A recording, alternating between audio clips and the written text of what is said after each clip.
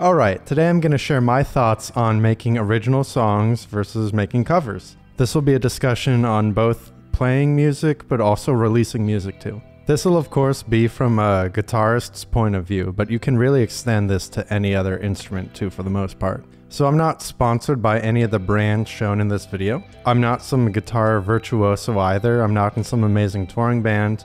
I'm just a YouTuber. I'm just some guy on the internet who clearly likes guitars. I do the casual YouTube online music thing. So my experience releasing music is online. So I'll talk about the pros and cons of both the original songs and the cover songs, and then I'll give you my overall thoughts.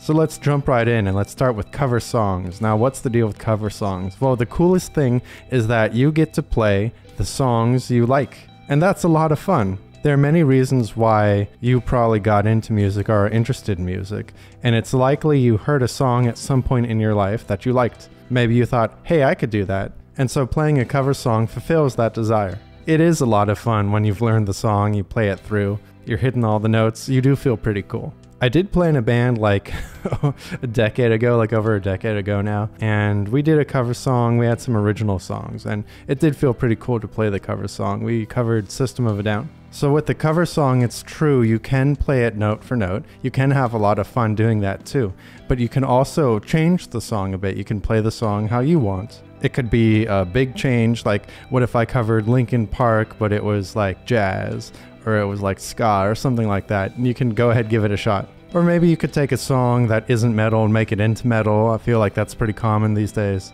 You can do all kinds of things. And so if you're either performing covers or releasing them online, making videos about them, you can attract an audience, build a bunch of people that have a similar taste in music as you. That's both if you're playing the song faithfully to the original, or if you're putting a twist on it. You can find people who appreciate the same kind of twist. Of course, the flip side of attracting people who appreciate and like the song, the original, is that they're going to have some expectation of how the song should be. And if you tread on that expectation, if you play it wrong or you ruin it in their eyes, they're going to be upset. So if you went the route of playing the song note for note, there are going to be those people who either have a different idea of perfection. Maybe it's not possible for you to play it like the other guitarists. Maybe you have a different style. Maybe your guitar tone is different. Could be anything. You could make zero mistakes and people are still gonna find something to dislike about it. So playing a cover song note for note isn't a guaranteed pass to be liked and appreciated by the fans. Of course, putting your own twist on the song, changing the genre, changing the parts, changing the lyrics, whatever you do, there's a chance people are going to either appreciate the creativity and they're going to like it, or they're going to really hate what you've done with it and they'll think you've ruined their favorite song. Either way, there's no denying that playing cover songs will get you discovered more. People will be searching for the song if it's well known. People might be looking for covers, which is exactly what you're doing. And you can't help but notice too, like at events, and I'm not talking about concert events or anything like that, but live events and festivals. Maybe it's like it's October and there's like a pumpkin patch kind of autumn festival going on, and there's a live band there. They're usually going to be playing either mainstream covers or they're going to be playing like the dad rock kind of stuff. Maybe at bars they're going to be playing that kind of stuff. Of course, there's wedding bands too. You get the idea.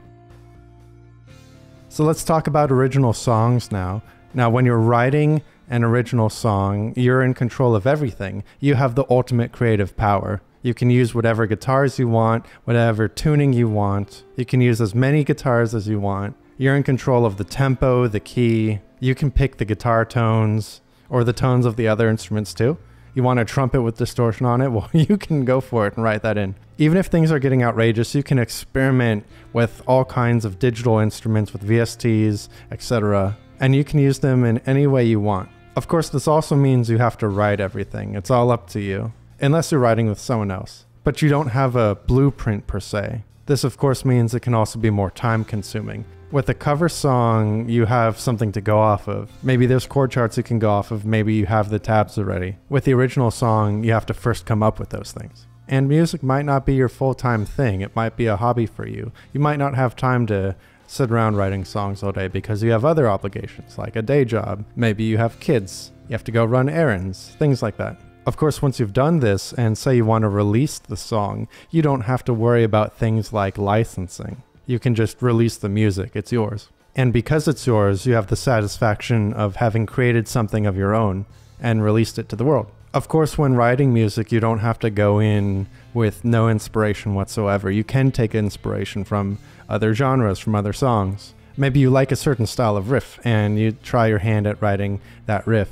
And that's another thing too. If you try to copy a riff and you mess up and you make something completely original, that's a way to do it too. Having a creative vision and making mistakes and creating something else can result in some fun songs too. In terms of getting people to listen to this music though, maybe your objective isn't just to create music for yourself, which is completely valid too. There's no hard rule set in stone that you must create music and then you must get the biggest audience possible and this and that. You can just do music for fun on your own.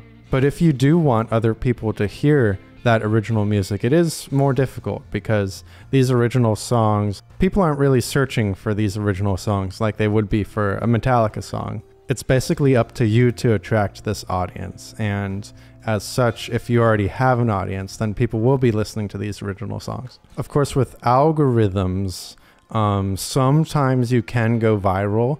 I feel like that's just a lightning strike. You get really lucky with that. A lot of the time you'll release an original song or make a video with an original song, and because no one's really looking for it, no one's gonna find it. It'll get less plays, less views, maybe a few like new ears here and there from the algorithm trying its best. So what are my overall thoughts on original songs versus cover songs? Well, it really depends what your objectives are, what you like doing. Is music just your creative outlet? How are you the most creative? Are you creative by already having a blueprint to go off of? Having a song already done and then covering it like, hey, I could do this, I could do that. Are you trying to build an audience? Are you trying to be discovered? Do you want people to hear you? It stands to reason that if you're trying to build an audience, you'd want to play songs for the audience. So if you want a metal audience, then you would try to play the big metal songs and do covers of those. Eventually you could branch out and start doing original songs once you have a following. And if those original songs are similar in style or genre or whatever to the songs you're covering, maybe your audience will catch on. But really what I think is that unless this is your full-time job, unless you're gigging and teaching and music is your job, unless you're doing streams and videos and everything you can do. If this is just a hobby and you have a day job and other responsibilities, really just play what you want to play. Because you could also say that there is an audience for what you're doing if you're just doing it for fun. And the evidence of that is that you're doing it. In this world full of people, there are going to be some out there who like the same things that you do. Playing music for your own satisfaction and enjoyment too will help you avoid burnout. If you're just trying to chase an audience and play songs that are popular, you're going to have to play a lot of songs that you really don't feel like doing. And you're going to have to do a lot of work when you really don't feel like doing it. Maybe you only have time during the evenings and nights to play music. Well, do you want to be working away at something that you don't really feel like doing? Or do you want to be having fun playing what you feel like? If you're trying to release music, are you trying to release music to make money? Good luck. Are you trying to release music to gain more audience?